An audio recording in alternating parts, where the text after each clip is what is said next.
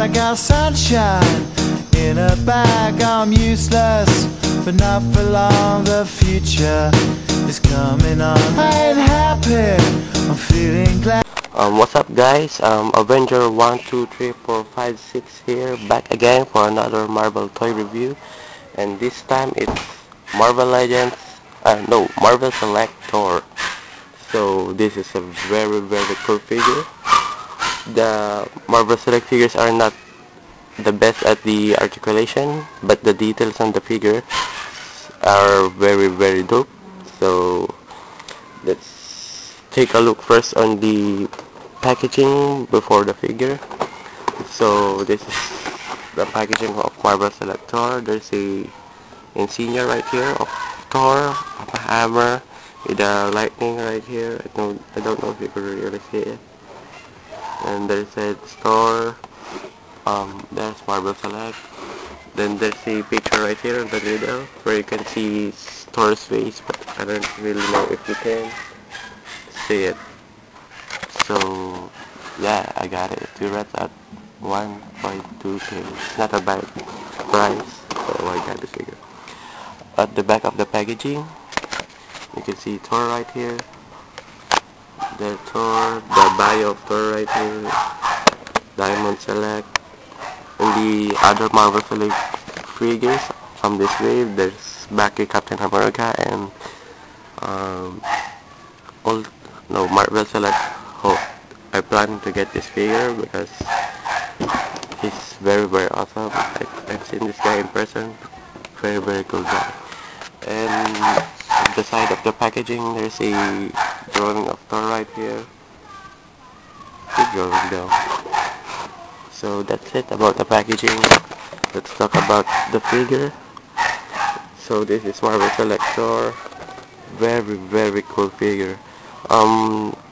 There's a story about this figure. When I got this guy, I'm going to my hobby shop and I'm going to buy a Series 3 THOR, but when I going to buy it, the Series 3 THOR was gone. So I've seen this guy, so I figured, no, why not? This very cool figure.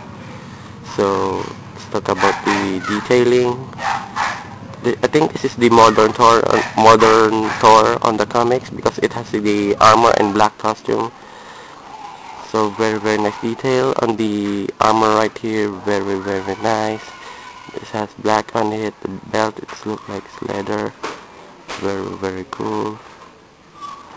Now let's talk about the face. Is very awesome. I don't know if you can see it, but it's very nice.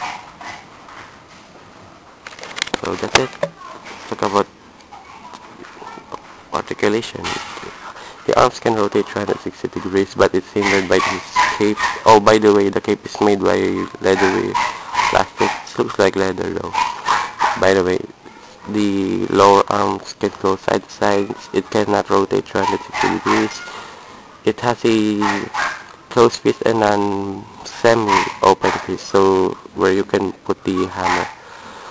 So the other arms also can rotate 360 degrees, but hindered by the cape. Can go side to side. Very tight joints. It has one point always only on the lower arm right here. Rotates on the hand. The head can rotate 360 degrees. Can go up and down. Can go up a little bit because it's hindered by the hair right here. It has a waist articulation. It can go the knee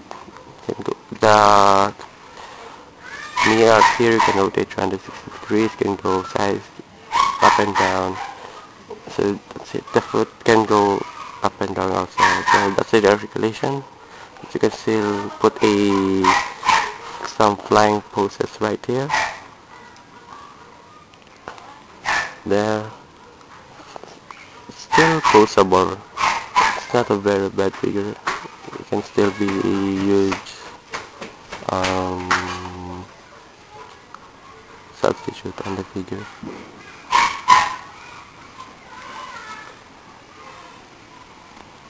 So that's Marvel Select THOR for size comparison. I Marble Legends Ultron. They basically have the same height. So if you have a Ultron, they have the same height.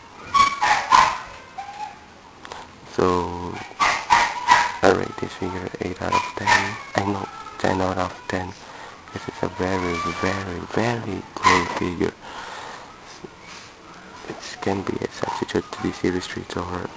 It has the same height as the Series 3 Thor also. I saw a video on YouTube when you show all of the Thors out there. I will put the YouTube name right here so you can see the video. So that's it. Now let's Select THOR. I want you to subscribe to Advocate. It's a very cool guy. It's a friend of mine. He has a awesome collection. This has also a great customs by his friend. I will put a link on his name right here. Advocate, subscribe to him. So that's it. I rate this figure 10 out of 10. Very cool figure.